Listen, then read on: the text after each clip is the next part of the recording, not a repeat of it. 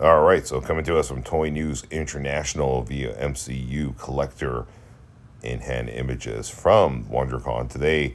Right after, of course, the panel, we see Snow Serpent, Cobra Eel, and Beachhead retro card style. Look at this, amazing. Snow Serpent actually looks really, really good, and same with Beachhead. I think I'm gonna be picking up both of these.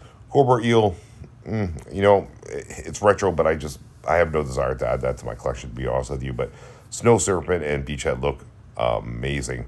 Finally, after all these years, I've been saying it for about over 2 years now. I'm like, they need to make retro Beachhead in the classified version, 6 inches. And they finally have done it. I think they listened to a lot of people that were hoping for that. So there you guys go. They look great. So you guys can check out more over at Toy News International and also MCU Collector over on Instagram. All right. Link to Toy News International MCU Collector's link there as well. Thanks for watching, guys, and we will see you guys in the next video. Yo, Joe. All right, take care.